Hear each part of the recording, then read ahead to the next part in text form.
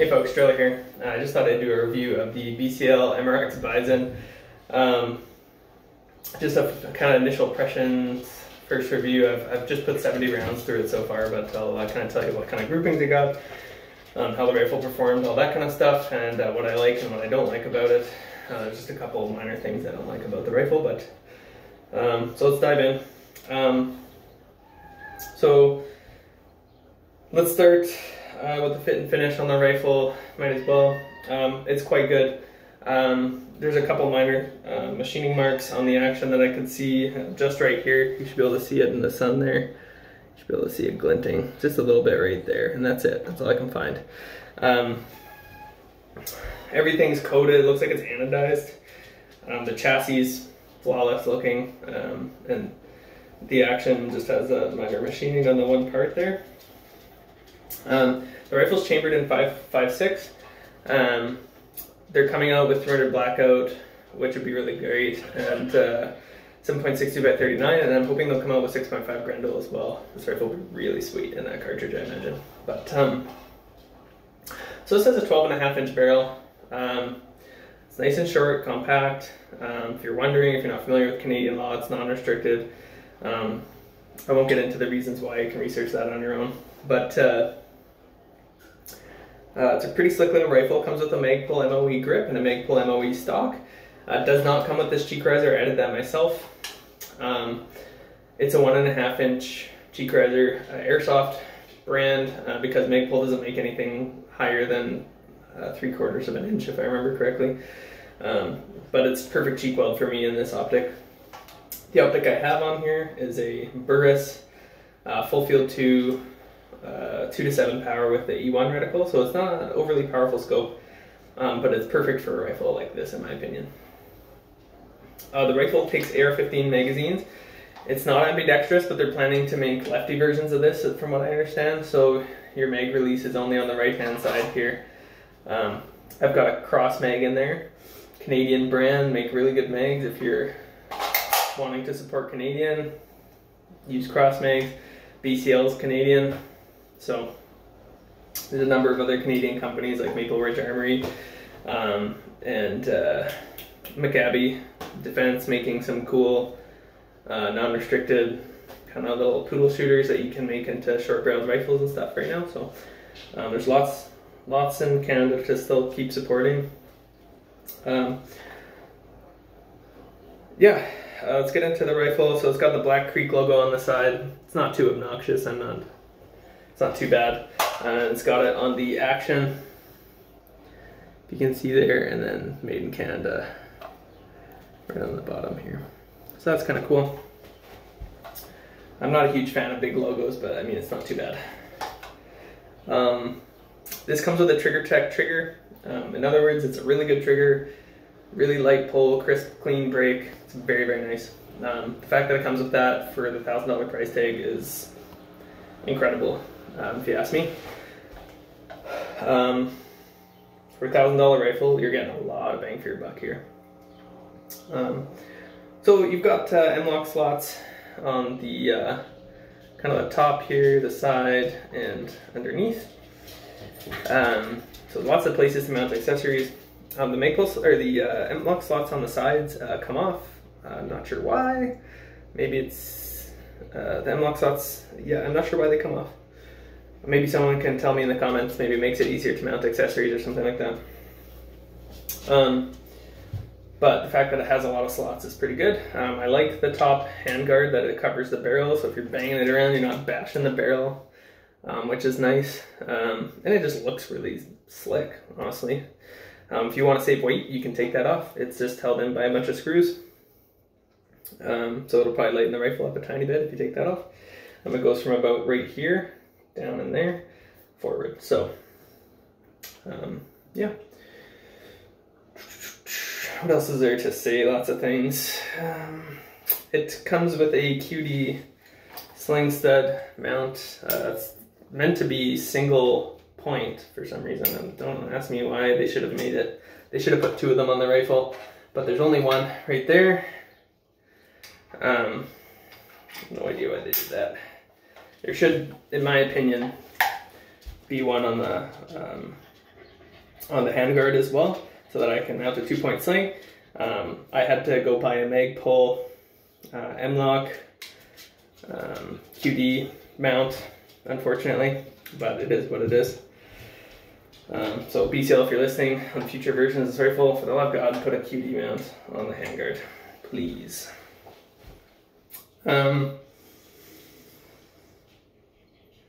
The action is rather interesting. It's an in-house designed action, so it's the MRX Super Short, I think is what they call it.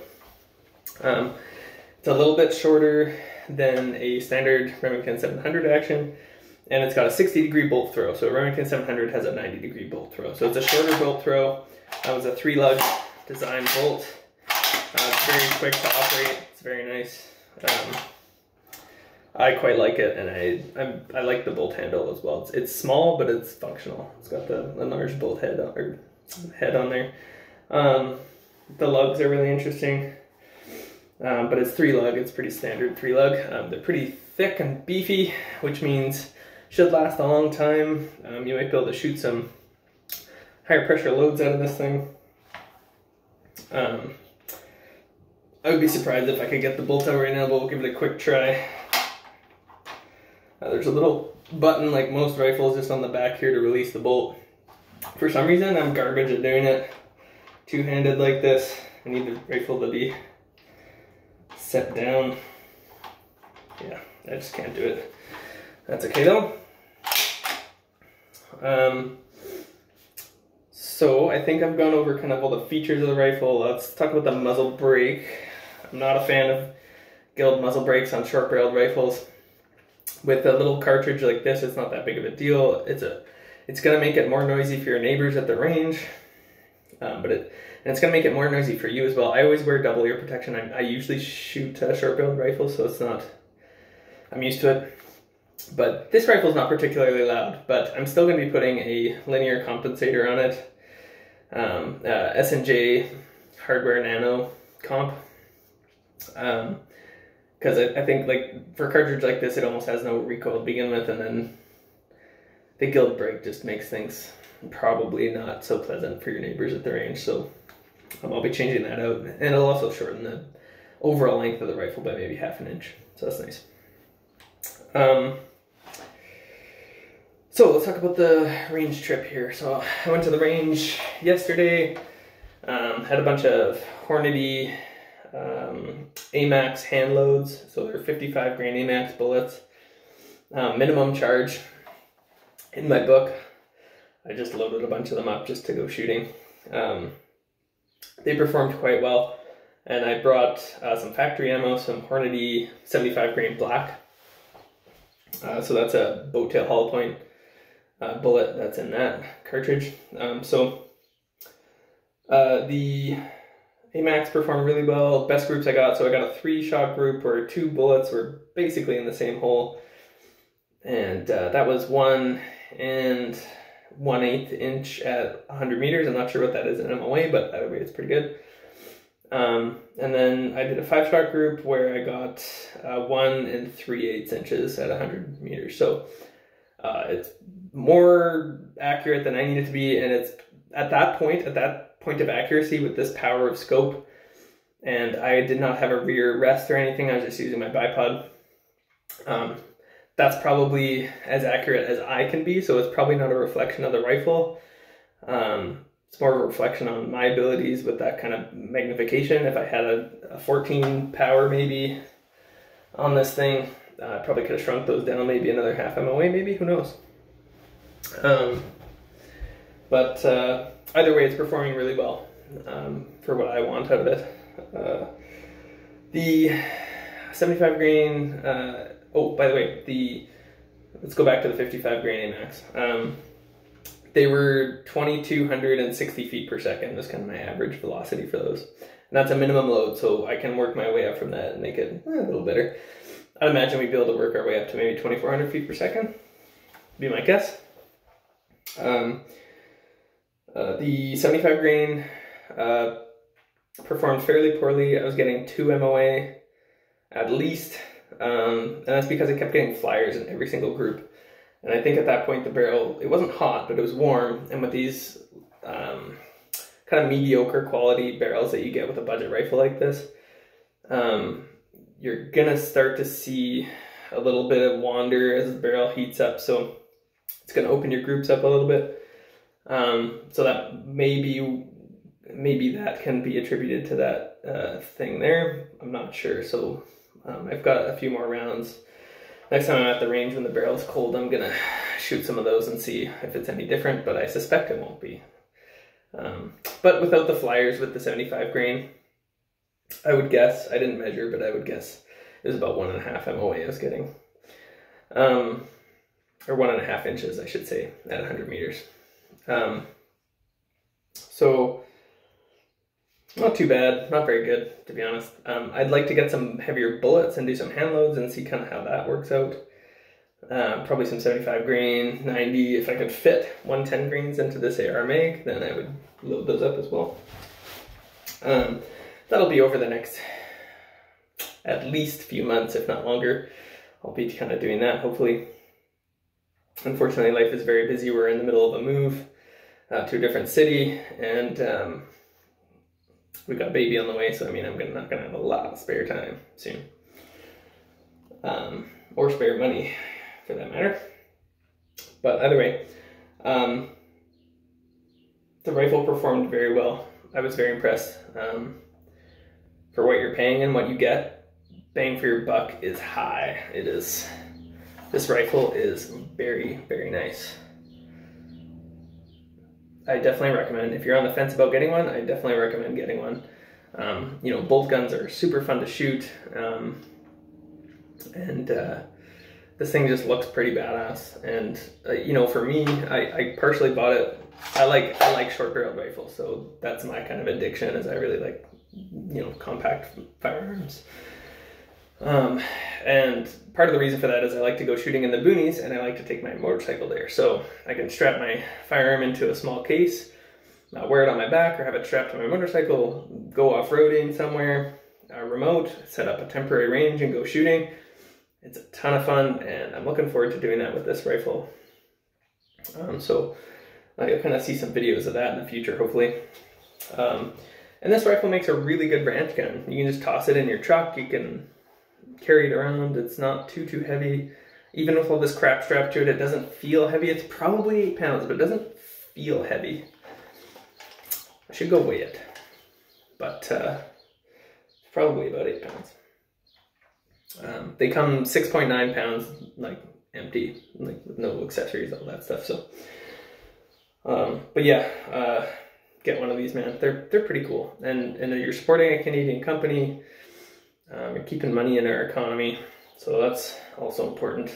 I'm gonna backtrack a little bit, and I do want to talk about something real quick. The handguard here, so it's flat on the bottom. There's no beveled edge here like there is kind of on the top. You can see how it goes kind of 45 degrees and 45 degrees, and then it goes 90 degrees at the bottom. It's okay. It's good for resting on things. Like if you're gonna rest on like a post or a barrier or something, I guess that makes sense. But I would have liked to see this edge here like just beveled a little bit more. It's not uncomfortable to hold, but it's not comfortable to hold either. So let's kind of do a summary of all the negatives of this so far. Muzzle brake, in my opinion, needs to be replaced, but you don't have to. That's kind of more my opinion. I think there should be a second QD sling mount on the handguard, which there is not. And I mean, if you're really picky about fit and finish, I mean, if you are, you're probably spending more money on a really high quality rifle anyways. This is a high quality rifle, but you know what I mean. You got a tiny bit of machining marks just right there. Otherwise, I'm pretty happy with it. Let's go over some of the kind of really neat features of this rifle. So you got a 60-degree bolt throw rifle, which you usually have to pay quite a bit more for because it's usually a custom action. You get a Trigger Tech trigger. Takes AR mags. If you already have AR mags, that's a bonus. Takes AR, you know, accessories, M-lock. That could be a bonus for people. So you can use AR stocks on it, AR grips, all that kind of stuff. And it's actually pretty accurate for what it is. I was expecting it to be worse. I was. They had a guarantee of 1.5 MOA, so I was thinking, okay, well, this is probably going to be like a 2 MOA rifle. But it's looking to me, I've done no load development, I've done nothing, and I'm already getting, pretty close to 1 MOA. So with a little bit of development, testing different bullet weights, different bullet brands, things like that, I think we're going to be able to get probably sub MOA. That's my guess. Even with this optic, so we'll see.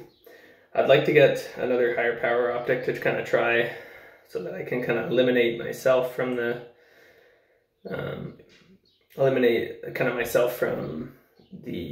groupings. Like at this magnification, I think my best groupings I could probably do would be 1 MOA.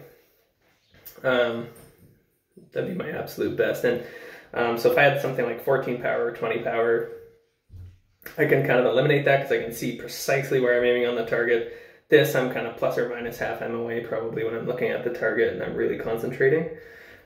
So I think this rifle is capable of more than what I've been able to demonstrate so far, which is very promising. I'm going to stop rambling now though. That was my first impressions review of the BCL MRX Bison, and thanks for watching. I'll try to upload some shooting video in the next few months for you guys. Thanks, bye.